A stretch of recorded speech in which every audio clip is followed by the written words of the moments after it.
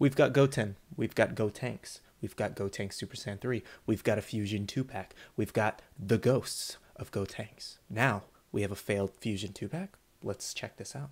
Failed fusions of Gotenks. We got the fat one and the really anorexic one. I think that's really funny. I think that's really, really cool that these are coming out. They're coming soon to an exclusive retailer. We don't really have any other details as to what retailer.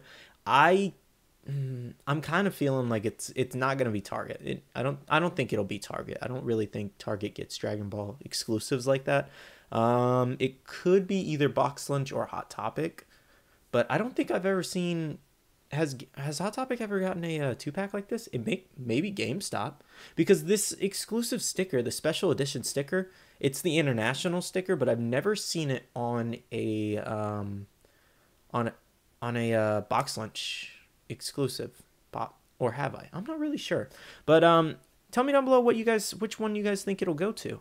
I think it's really, really nice. This is the only picture we have right now, unfortunately, but still, we're getting failed fusions. I think that's hilarious. I hope they do the Gogeta ones too, because that's hilarious, guys. Yeah, it reminds me of the Super Saiyan, or not the Super Saiyan, the Super Saiyan Broly movie or whatever, Broly's Dragon Ball Super Broly. But this is a really, really cool 2-pack. The freaking fat boo, the fat Gotenks is actually kind of cute. I don't know why his face is so chubby and adorable for some reason. And then you got the guy going, oh. So yeah, but we have so many Goten or Gotenks pops coming out. We just got Super Saiyan 3. Now we're getting the Fusion 2-pack. We're getting the Ghost as well, coming for San Diego Comic-Con. So wow, they better make Trunks now, because we need them all. Okay, obviously I'm gonna be getting this, guys, and unboxing it. Like, why wouldn't I get that? I need my hands on this. This is going to look golden in my collection. I love that they're expanding the Dragon Ball line. See, this is what I'm talking about. These variants that they're doing, well, not even really, I guess it is a variant, but this is a good variant. These are the kind of variants that we need. All right, we don't need 42 million Gokus, okay?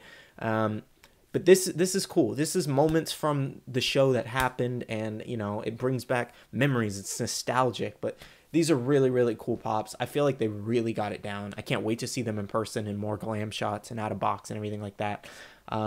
So I think 2-packs run usually like 25 bucks, which is not too bad, especially for a Dragon Ball Z one.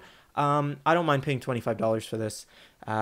So, you know, obviously when I get more updates, I will let you guys know. But for now, tell me down below what you guys think of this. I think it's really, really cool, and I'm excited for it. I hope they do more of the fusion pops. I hope they move up to Gogeta, and we get like a Super Saiyan Gogeta or a Super Saiyan Blue Gogeta. All right, I love you guys. I'll see you guys in the next one. Remember to like, subscribe, and share. See you guys later. Bye.